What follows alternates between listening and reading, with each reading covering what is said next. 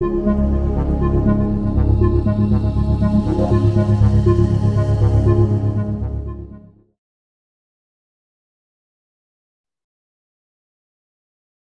everybody, my name is Jacob Quinn, and today I'll be talking about partitions and chains and things we've been doing in the data ecosystem to enable batch processing of your data.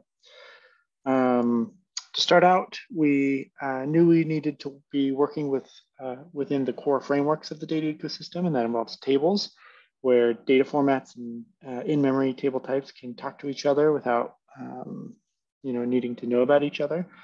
And so we introduced the idea of the tables partitions interface function. So this allows source tables to implement tables partitions, which says my data naturally has some kind of partition in the data, and it allows sinks to then call this function on inputs and get back, it's an iterator of tables. So it can iterate through the partitions of the input data.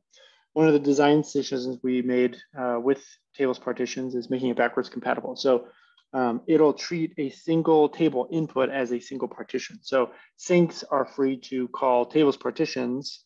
They can change the code to use that and deal with partitions.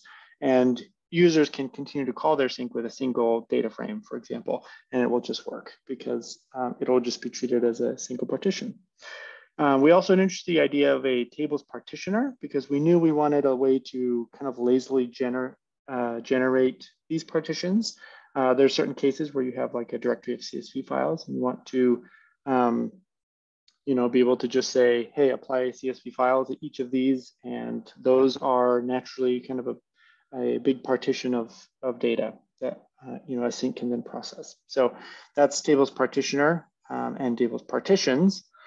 We also introduced some more convenience operations in dealing with partitions in the table operations package, which is a kind of collection of various utilities that work on generic tables. So the first one is make partitions, where you can take any valid tables table, and you can say, hey, I actually want to chunk this up into batches or partitions with up to n rows. So you give it a number, 100,000, and it will, you then get back a valid a partitioned table that you can then iterate the partitions of, and each one will be 100,000 rows. So that's make partitions. So it's a way to chunk up kind of existing long non-partitioned data.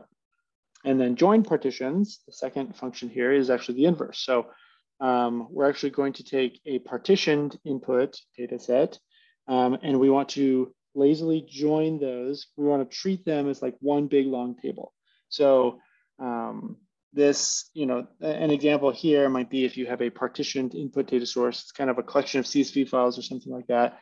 And, I actually want to pass that to a data frame and just kind of treat them all as one long, one big data frame and do data frame operations on those. So I could call join partitions on the source, which, going back to this slide, might be a tables partitioner, where I've kind of generated those partitions using CSV file on a directory of CSV files. So those are two kind of convenience functions that are introduced that hopefully make working with partitions a little easier. And another piece of making this work, in join partitions, I said that they lazily append the columns from each partition. Is the idea of this chained vector type. So this is a new abstract vector type that's defined in the Sentinel arrays package. And what it allows you to do is treat a vector of vectors as a single vector. So I have a collection of vectors, with different lengths or whatever. They're kind of the different chunks of data, if you will, different chains. And I want to chain them together into one long vector without kind of reallocating and copying and all that.